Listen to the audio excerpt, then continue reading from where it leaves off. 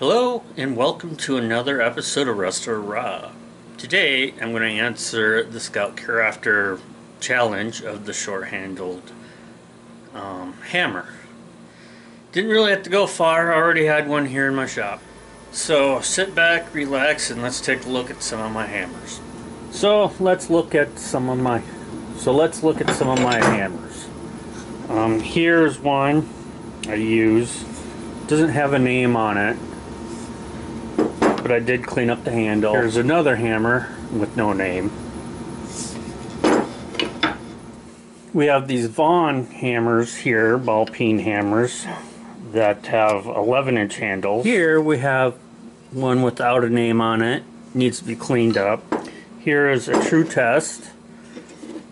A bit worn out. Needs to be cleaned up.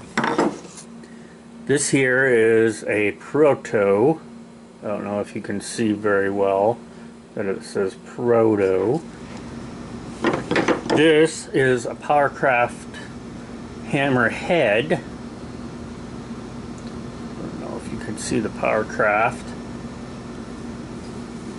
but I replaced this handle and I did a video.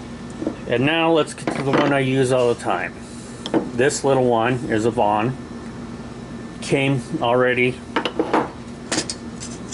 cut down. Got 8.5 or a 21 centimeter handle. And this is one that usually stays on my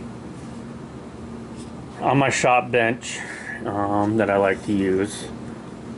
So here is our ball-peen collection that's sitting on my desk right now.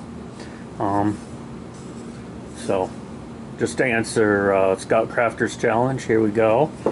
So to conclude, that was my hammer challenge, my little hammer challenge.